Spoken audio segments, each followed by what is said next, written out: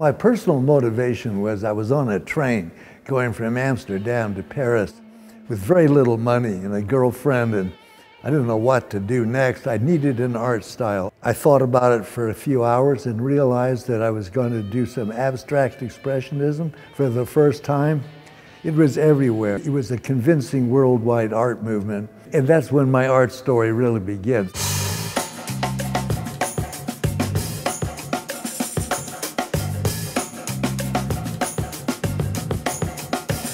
And then after about a year, it seemed not tough enough.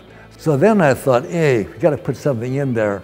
I thought about stuff from the United States, and the first thing I thought of was the icebox.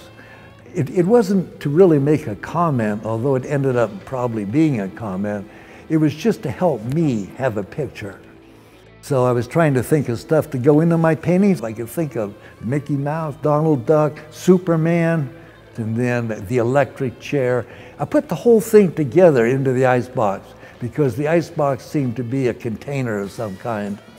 I just used my imagination. It never occurred to me to stick to the truth or the false. It could be stuff in here that's absolutely true for me, and it could be stuff in here which is absolutely false, and I treated it both the same. I put it in there with a sense of psychology, which I hoped would be appreciated, but it wasn't at all. When I had my first show, it was not understood, and psychology was not permitted in art.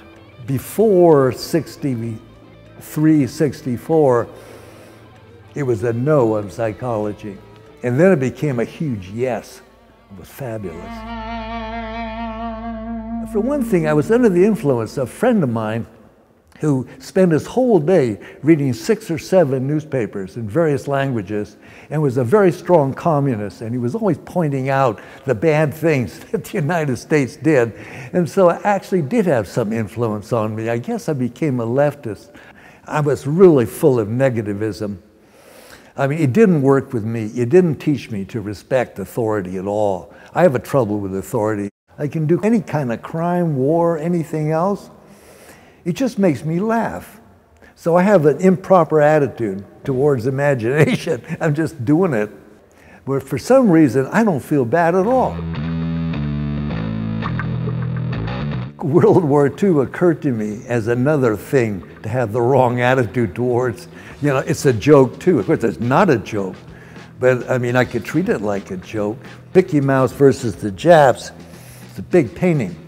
In these early paintings, it seems to me obvious that they have a content in them, but it wasn't treated that way by the art world. When I started to show them, they were still spoken of as a technical thing, and it was very difficult to get the subject matter out in front of the art supplies.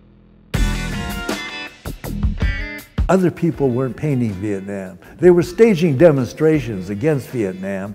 Stuff was happening, but people who paint on a canvas, a picture, were not painting Vietnam. It wasn't allowed. It was a very bad thing to do. So I was glad to do it. I felt wonderful about it. It was like a gift to me from the art world that they restrained themselves from doing this, because I wanted to be different. If I say it was a complete muddle and I didn't bother to think about it very deeply, I'd be telling you the truth. I simply was glad to find a style for me alone and do it. I didn't worry about what people would think. Blacks in protest, that occurred to me right after the Vietnam thing, because it started to happen at the same time. Vulgar overdoing of race stuff is for me, and so I did it. By this time, I realized it was okay for me to paint heavy-duty politics. I just treated it like a maniac would treat it. And I just laid it in there as best I could and enjoyed the result as a fantasy thing. Lack of maturity is one of the parts of my art style that's very important. So today, how do I feel about it? It's my art style. Excuse me, but I get to do that.